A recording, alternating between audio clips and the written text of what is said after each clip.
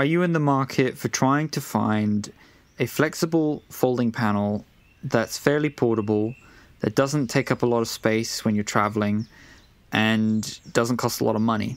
This might be one of the panels that you might want to have a look at, or like I said, one of, because there are many different types of these types of flexible folding panels.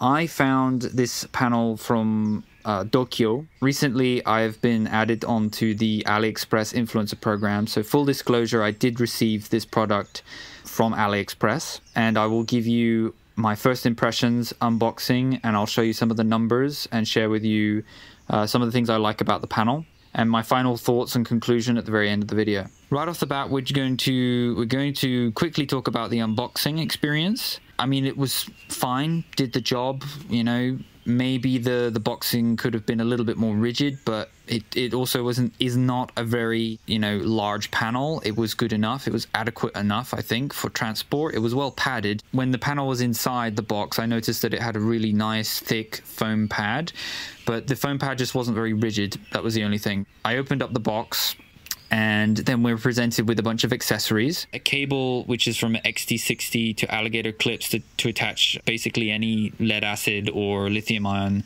12-volt battery. And you get a bunch of like little barrel adapters. You get a 3-meter cable, which is going from an SAE plug over to a XT60. I would have preferred if the plug was maybe water resistant, or possibly even maybe another XT60 plug. On the fabric, there's a small gap where you can actually have the cable pass through the material, so it makes it easier, so that the cable isn't sticking outwards in front of the cells. It goes behind the cells. Maybe that's why they chose an SEA. What's kind of cool with this panel, which you really don't get with a lot of other panels, is that you get a charge controller. So you got a separate charge controller. You got a PWM. It's not an MPPT charge controller, but it's very basic. It will do the job.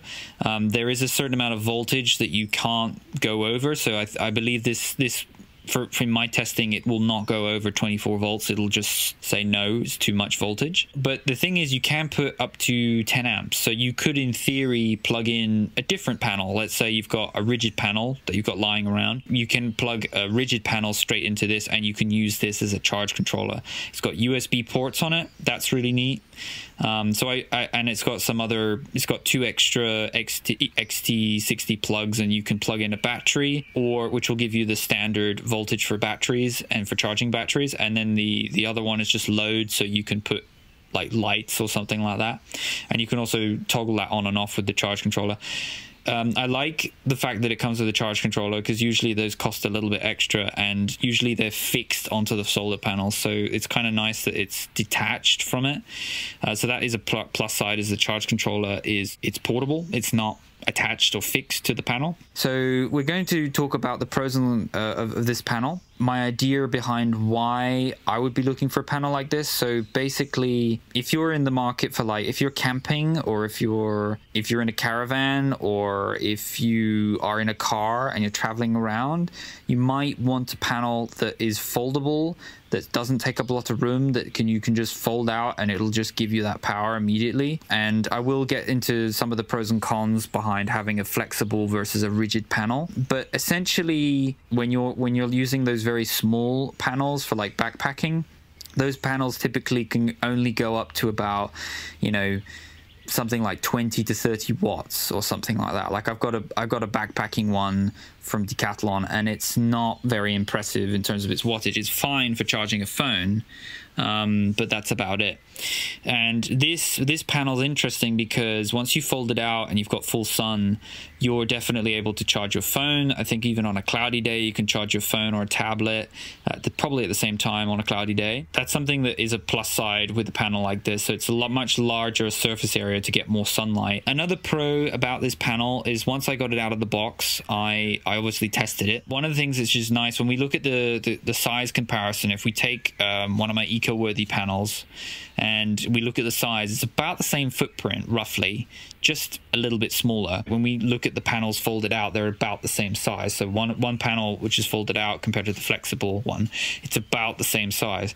But what's interesting is that when you fold this panel, it takes up half the space. It does have a space saving. You know, it's a bit like a folding bicycle. It's the same idea, same principle, is that you're able to save space when you're in the car, or if you're tight for space generally. Also, I like that it's fairly lightweight. It only weighs 2 kilograms. On the back of the panel, there's a little pouch that you can store a bunch of things. A bit of a con, I suppose, with this panel is that you might need to give it some rigidity when you're angling it to the sun. So you might want to put it on some kind of like cardboard box or a frame, a wooden frame, or an aluminium metal kind of frame of some sort, whatever you want to use. Sometimes I was using wooden crates. I mean, you gotta get creative. Something to give it just a flat surface, because these are quite flexible panels. Oddly, when I would make it a bit concave, I was weirdly getting more wattage. Don't understand why, but that was the effect that I had. They seem to be fairly well made. Again, I'm going to be using this a little bit here and there, but I've already got tons of, like at my place, I've got loads of rigid panels that I use for solar already. And this flexible one is more just as like a backup, and also to take with me when going somewhere else. The main idea behind this, which I find really useful, is that you can basically run a mini fridge directly off this panel. Now, AliExpress are doing a sale, which I should probably mention, and they're probably going to do something around December as well. But right now they're doing an 11/11 sale. Now, if you can pick up this panel for, let's say, 60 bucks or less, it's not a lot of money. And I will show you the real numbers about what I was able to get with this panel. So when we plug this in directly into a solar generator, because you can do this, you can plug it directly in. You can even bypass the charge controller. With a solar generator, it's already got the charge controller into it. So what you can do is you just take the cable, and it's got another adapter on the end where you can change the XT60, goes into a female plug, and then it changes into a DC barrel. Then you can plug this directly into your solar generator, another one which has a DC barrel, which is fairly common on most solar generators. You can also plug it into the other one, like my FossiBot, which has an XT60 plug. You don't need an adapter for that. It just goes straight in. Now, personally, I was able to get 50 watts maximum, sometimes around 45 watts. This was on a clear sunny day in the month of, I think it was November, I tested this. So that's the numbers. In terms of voltage, basically what happens is that sometimes what can happen is that when you connect a panel and you put it under load into your device, for example, the solar generator, you can get some wattage dropping, basically. So that's just something to keep in mind. And I find that sometimes manufacturers, they measure the highest absolute maximum range that a panel can get, but actually in the real world, it's usually a lot less than that. So in my real world testing, I was able to get about 50 watts. So what can I do with that? Like I said, you can run a mini fridge off that. So the mini fridge uses something between 25 to 35 watts. And I find that to be just a perfect scenario. So let's say you're going out camping somewhere for the day, or you're going even for a day hike somewhere, or you're going camping for a couple of nights.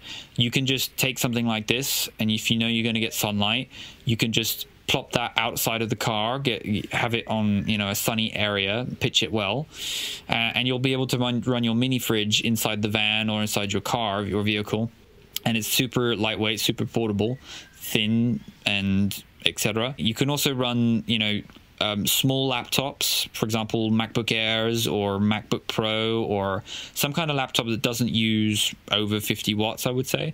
You can also charge small generators. I wouldn't charge big solar generators with this one. It'll take too long. But you can, for example, take I have a very small little mini portable solar generator that I still use. It's like a little portable power station, and that works quite well. You can charge a tablet and a phone at the same time. You can plug in your computer and run that. One of the cons that I'd like to talk about is just fundamental when you're trying to compare flexible panels and even foldable panels to rigid panels. Now, DOKIO actually offer a rigid panel, which I was interested in having a look at as well. You can have a look if you prefer to have a rigid panel. I think there are advantages to having them. Well, number one is that rigid panels are going to last way longer. So if you're looking for just longevity, you should just go with a glass rigid panel, and DOKIO actually sell that as well. So you can have a look at that if you prefer to have something that's more rigid and long lasting. There's also other ones on the market, but that's the one. You can also have a look at that if you want. I think it's like a backup solution, so that's what I'd recommend it for. Again, if you can pick this up on a discount with the AliExpress sale that's going on right now, have a look at that. And also, you can have a look at my eco-worthy review in case you're interested. I also have the panel that I demonstrated where the size is about the same size. You can have a look at that one where I review that panel, and you can look at that for a comparison if you want. So that's it. We're going to be having a look at some other devices from AliExpress they sent to me. Have a look at the folding chair and the portable shower that I got from them recently, and I'm going to keep an eye out for some other random useful AliExpress deals that I find. On AliExpress you can find pretty much anything, literally anything. And thanks for watching. Like, subscribe, and check out those other videos, and that's about it.